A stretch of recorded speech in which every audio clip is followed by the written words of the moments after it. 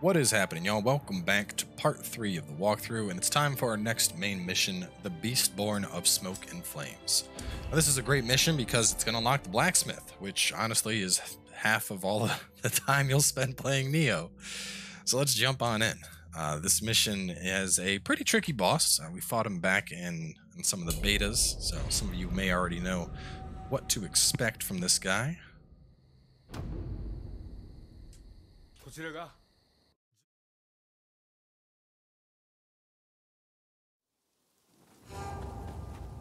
So right up at the start, let's go on in and hit the shrine. Now, as with any mission, before we start, hey, there we go. Now we can manage soul cores. So while we have this menu, let's talk about this. First up, we have Soul Fusion. Soul Fusion is going to allow us to combine stuff. Now, looking at these Enkis, I can see this one's level 14, this one's 2. So this one's going to give me a bigger attack boost. So what I'm going to do is first, I'm going to actually attune him. And I'll replace my current Enki. And then I'm going to fuse him. So I'm going to take this Enki, and he's going to gobble up this little Enki. And you'll see how my soul core rank, right under the attack and defense, that's going to go up from 2 to 4. And as you increase the rank, all the special effects on the soul cores will go higher. So I'll go from an anima bonus for damage taken of C up to C+. Any soul cores that you have that you don't want, we do resting rights. This is going to grant you shifting skill points. In general, I'll try and max out a soul core first. After I've maxed it out, everything else gets hit with the resting rights, unless it's like a solid upgrade and something that I want. Alright, so let's go get this. Get the item. Actually, we didn't even check our loot. Did we get any, pick up anything? Oh, big old wooden hammer. Let's do it. Wooden hammer. We'll keep this. Actually, how do you compare to the black steel axe? Ooh, a black steel axe has 219, even though it's a lower level. I like it. We're using the black steel axe. Here, let's look for inheritables. Nothing really noteworthy. Let's check through gear, because it is important to keep up with gear. So, if we swap, we're losing our bullseye bonus. I'm not that worried about it. Let's go for this. We're going to keep on this. This is looking pretty good level-wise. Let me sort this by level. +6 attack. Untouched. There's more humans in this level, so we'll go with this guy. And as for you, you're heavy. You're really heavy. You're too heavy, in fact. I don't really need stealth. I can't put those on. These will work. My toughness will go down slightly, but I'll gain more defense. And then we're also going to unlock this stuff so that I can break it down once I get access to the blacksmith. And since I'm taking that out of the equation, I really want to put that on, but I can't rock that. So we're going to keep that guy on for now. Just unlocking this stuff. And you can see what I was talking about in the first episode where I said, you know, this stuff isn't going to really give me an advantage. Already, we're on to like the third mission, and it's all been replaced. So, and we're back into B agility. This is why we're playing axe, because we can put everything in stamina. Alright, so go on up and kill these two guys. Wait for him to whiff, get our final blow. Spread the wing!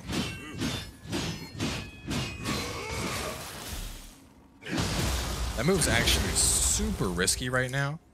Come late game, it's going to be one of the strongest abilities in our loadout, but for the time being, it's really risky to use that.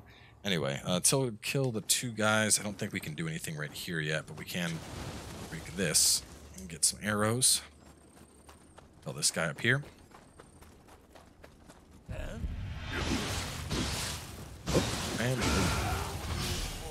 And there should be a... Come on down. Good boy.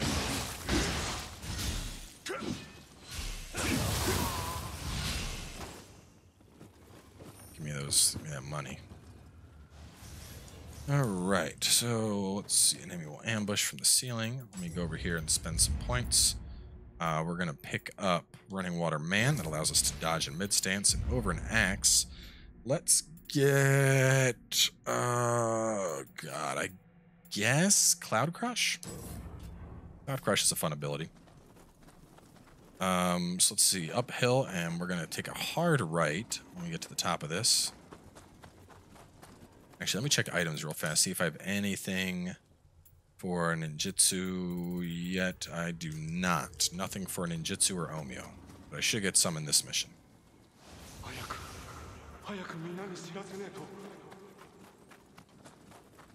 And we'll get our yokai cat. Now that we actually have abilities on. Yeah, rub that fuzzy kitty.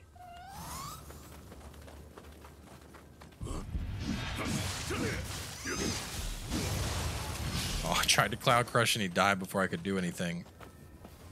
Let me check my notes here. Up the hill, Scampus, kill the two, and then go up top for loot in the furnace room. I think this is a, yep, your regular one. We are going to be keeping our eyes out for revenants. Revenants are a fantastic way to get new loot as you continue to play through the game. So always check the revenants. Kind of take a look at what they're wearing, see if there's anything that looks like something you'd want. So we're going to be using the purple bow, but we're keeping this one on for the... how it has an inheritable for bow damage. That's just a solid inheritable choice to have. Alright, and now we're going to snipe a couple guys on the rooftops here. So, this guy, he needs to die. Here, and kick this. Oh, kill you first. Oh my god. Oh my god. It's okay. Calm down, little cat. Calm down. There we go. That. Let's get this.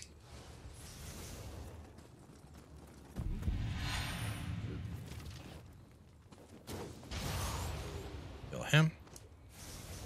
And we don't want to kill everybody because we obviously want to be able to build up our axe skills. But I'm not jumping down there with like 5 guys and fighting them all. That's suicidal.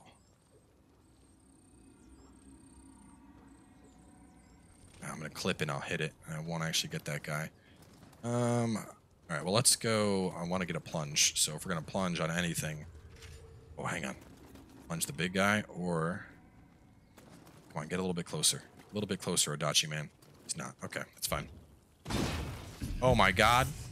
That is the opposite of what we wanted to happen. The other ones have not noticed us.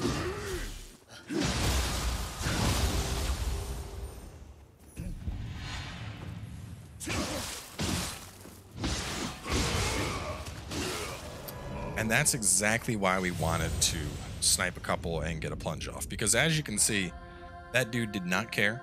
He just bonked me instantly. Now in cases like this, this is why we have kicked down the ladder. We're not going to refight those two. We're not going to refight that guy. No, we kick down this ladder. We're going to go right back up on this ladder. We're going to snipe those guys. And we're just going to continue on with our lives. So, arrow to your head. An arrow to your head. An arrow to your head. And arrow, if I can, come on, a little bit more, a little bit more.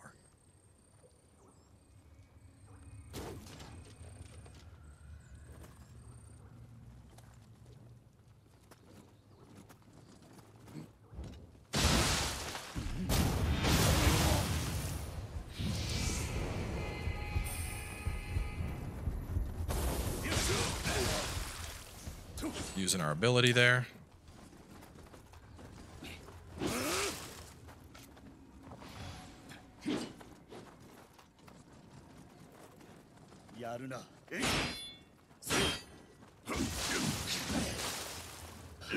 See how we're immune while we got that grapple going?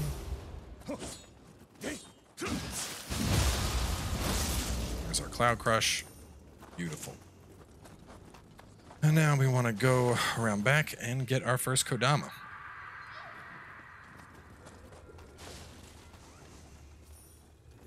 Alright, should be a chest in here. And then loot in this building by this guy who is sleeping.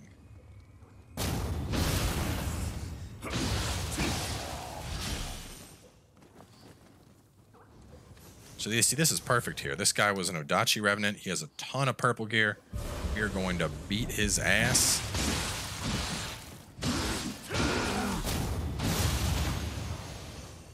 Look at that. Look at that stuff we just got. Just got a brand new longbow. And what other did you have? Nothing there. Nothing good there.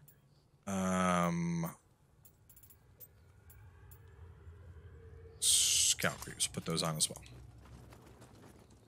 This one, how it's all white, garbage. We're not using a scythe, so we're not worried about that. Nah, I'm not worried about dual swords. Alright, let's see. You head up, grab loot behind the fence. What is this guy's name? Jojo Northstar? Jesus. And in here, there should be a chest.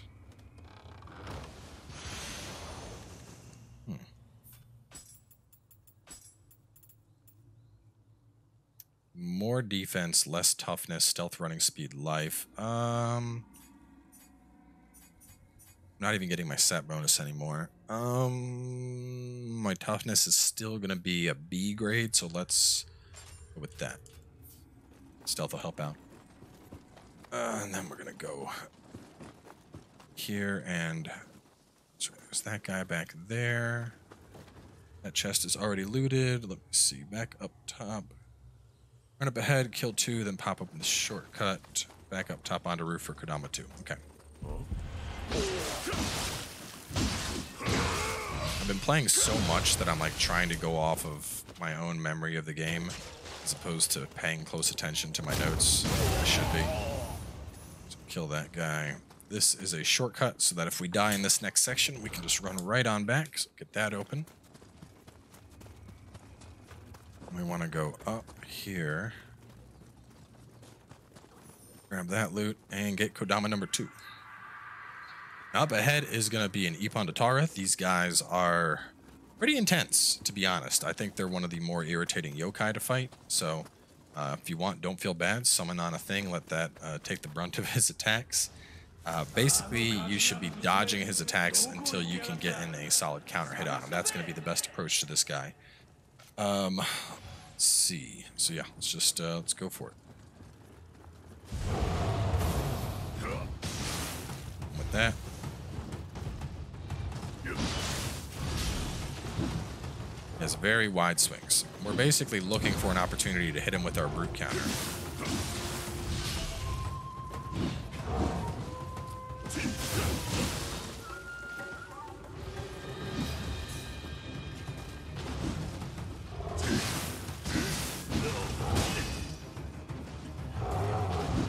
He also has a grab attack that's terrifying when it connects.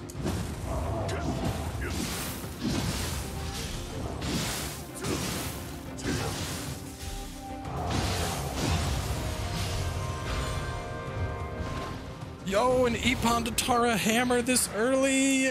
Let's go! Oh, man. So we have blessed weapons already with this, and we have a yokai weapon. Now let's talk about these. Yokai weapons all have corruption. They have a sentience bar, which you can see right under familiarity. This is essentially going to build on up, and then the weapon's going to awaken and talk to you and shit.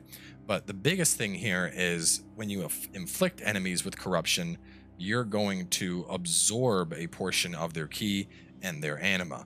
When it builds all the way up, this weapon gets even stronger. So this is awesome to catch early on, especially because of the fact that yokai weapons can be leveled up via soul matching with cores, as opposed to having to soul match them to other weapons, which makes them a little bit cheaper to level on up. So, not sure if we're going to use it. I mean, I'm going to use this. I'll put a lock on it for now. Just not right now because it's level 9 and my thing's level 10. Now, blessed weapons, on the other hand, blessed weapons will help to bottom out the ki on an enemy. And as a good rule of thumb, what I would suggest is if you're fighting humans, corruption is going to be superior. If you're fighting yokai, blessed is going to be superior. Because just about every single yokai in the game is going to be resistant to corruption. All the bosses, at least, which is when this stuff really matters. So something to keep in mind. That's not to say you can't get corruption on yokai bosses. It's just, in general, blessed will go up on them a lot easier and corruption on humans. Now that is life drain on final blow, which isn't too shabby. I think we're going to, we'll put this on just to get familiarity up on it. And then as for you, that's the wooden hammer from earlier. So we're going to keep with this axe we got for now. So let's pop this open, get this chest. And let's drop on down. And drop on down. And over here we have our blacksmith.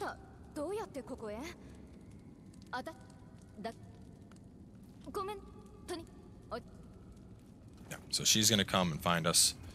Now we're going to murder this Gaki.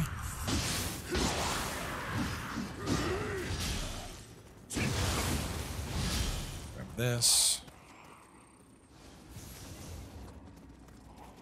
And we got another Gaki here. We're going to plunge. Hey, little guy, come on out. Kodamas will get scared if you attack nearby him, so it'll take a second.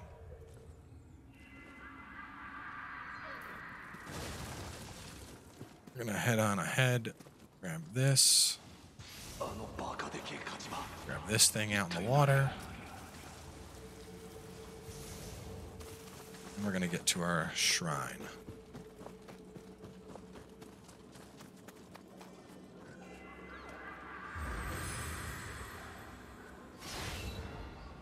Right. Leveling on up. Let's see. Actually, I think I might put on that guy. Oh, that's right. I wanted my Yokai ability damage. So we need a point in Dex or in Ninja. Let's do... I think one of these will give me a Samurai skill point. No, so we'll go 6 and 6.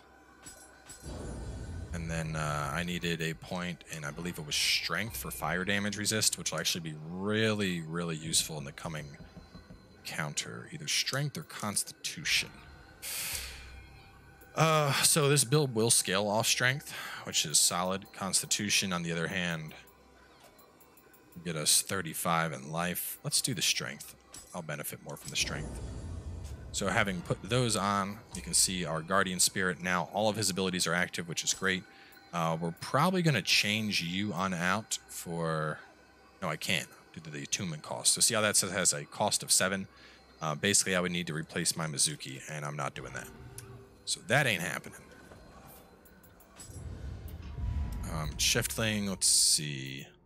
Extends duration, reduce. We're going to pick up this and then go up to here. These are just going to help with our key penalties, which are really nice. As for Axe, there's really not much I can do. Earth Carver, I'm not a giant fan of this ability. I just never vibed with it. We're going to pick up Roar, and then that'll give us access to Southpaw, which is nice. So for this next portion, let's go ahead and get somebody to come along. No, actually, no, not yet. We'll see. We're going to go up here, kill this guy first. Bruh. Jesus.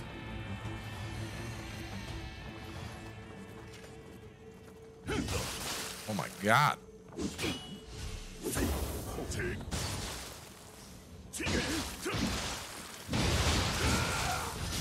guys are scary. Alright, and once we get in here, immediately we got a bunch of Gakis we need to tackle here. So, you see. Gakis and Yoki immediately circle around tight to the right for a Dweller buy some loot. So we're gonna try and take some of these guys out very carefully here. Remember that if they have a chance to nom on each other, they're gonna get nice and buffed, so be very careful.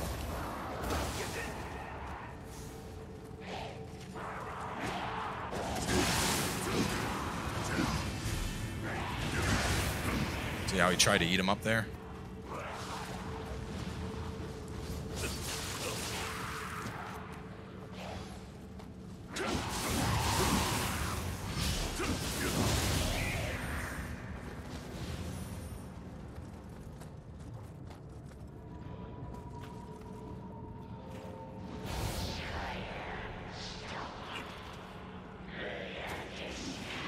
We'll lure this guy over.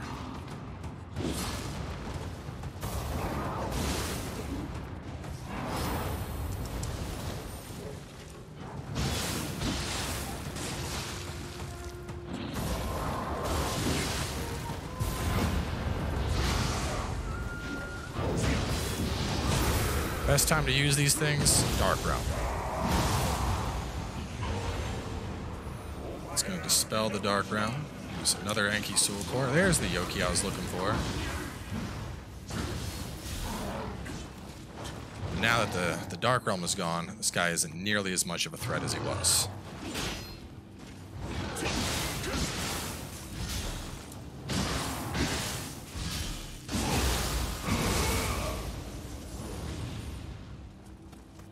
Pick this up.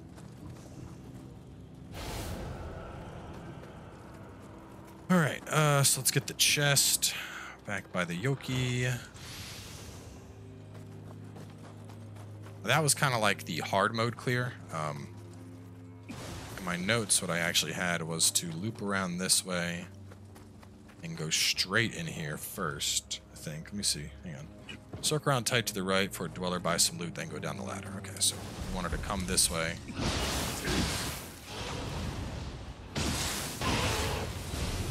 Kill this guy, get the loot. And we could have gone down here. Would have been a couple more dwellers that we have to kill, and a Kodama.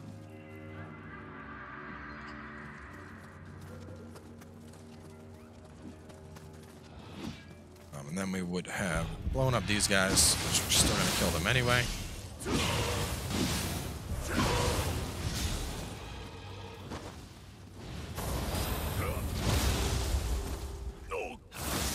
This guy's on some bullshit. Did you see that? He just grabbed me right in the middle of that. No, stop. I don't even have anything. I don't have any antidotes yet. You antidotes? Yes, antidotes. Beautiful. This is actually worthwhile putting on as a shortcut early on. And we'll get this. Shrapnel bomb. Excellent, excellent, excellent. Waiting for one of these. Okay, so we're going to want to put our bombs on. And that's because using those bombs will help to get us access to ninjutsu points. So let's see. Can chest go up? Follow path around to kick down a ladder. So we're going to go this way.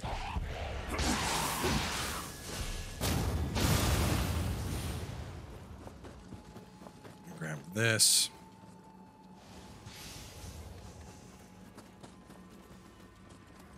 Kick this down. And then if we had not killed it yet, which we already did, could have gone right over here. Well, this is good to be over here anyway, because there's some stuff we're gonna pop off. Actually, I can't see him. Well, anyway, from right here, you can actually plunge down. And you could have gotten a plunge kill on that Enki that we alert on out. So you can see how it just said ninja locks used. So now that we got those, let's go into ninja. We're going to put on some shurikens just to help unlock stuff. In general, we're going to be focusing on going down here and getting sneak attack, but having access to shurikens will allow us to unlock stuff faster, because leveling up ninjutsu and Omyo is based on you actually dealing damage with those abilities. So even if we're not doing a bunch of damage, we're just throwing them on out. Essentially, we're going to expend them when we have the chance to, and then that's just going to help get us more points that'll give us better stuff that we want to use. Okay, after bridge, loop to the right for loot. Kill this guy.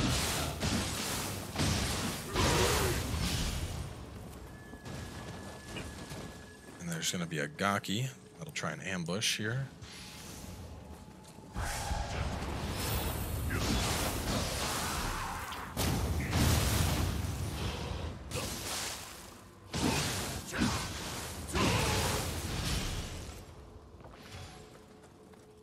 Alright, after bridge, Gaki and loot, then go downstairs.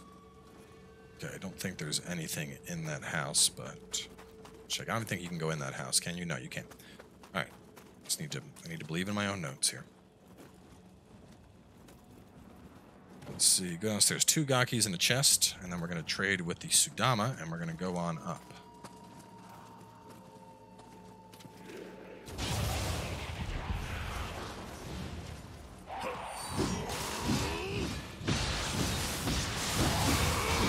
Oh, that move is risky against humans. It messes up yokai.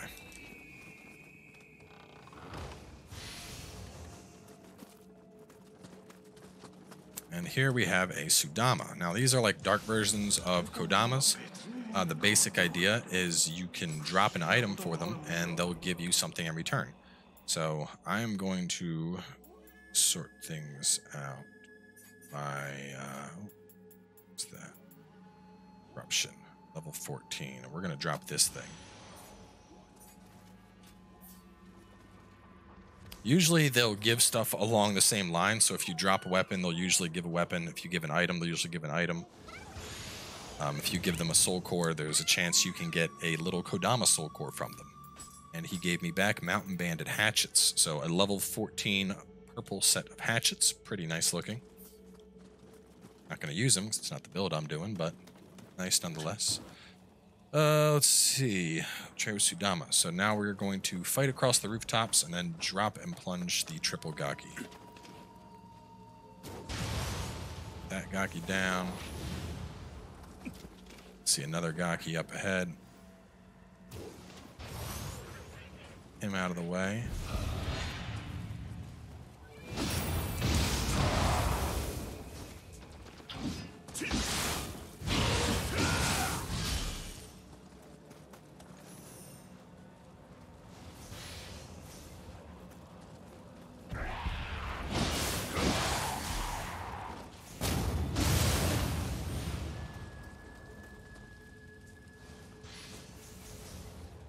They are over here, I believe. Yes. Oh god, no. Not what I wanted to happen. It still kind of worked out because they're dumb and they went into the fire.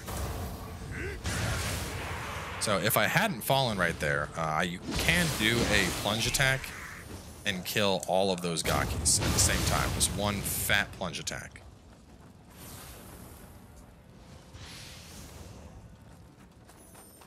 Alright, and we got a Scampus hiding in the basket.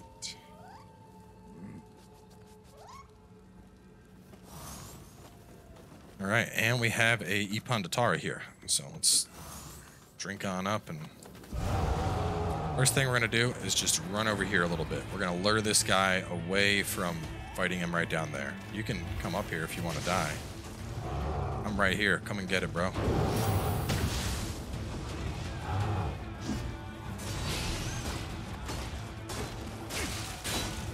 I hate the damn hops.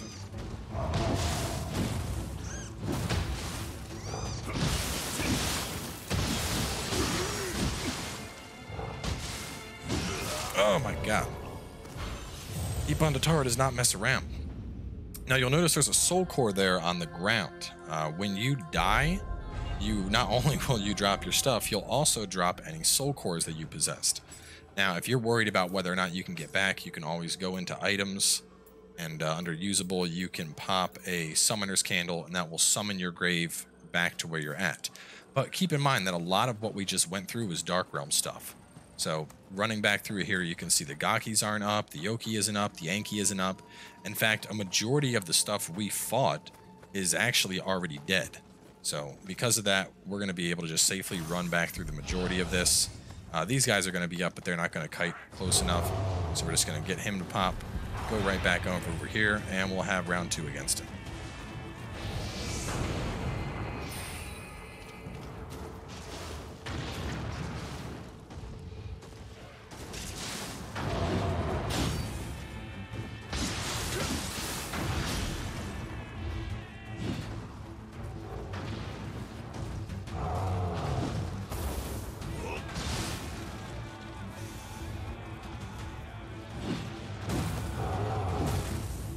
You can actually get his, you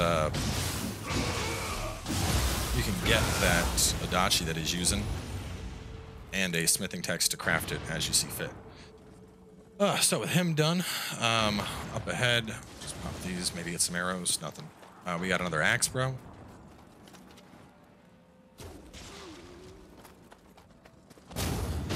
Does this bow have, it does have reduced attack on a ranged weapon. That's amazing.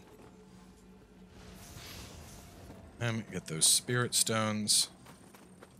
And then we are going to cut to the left right here.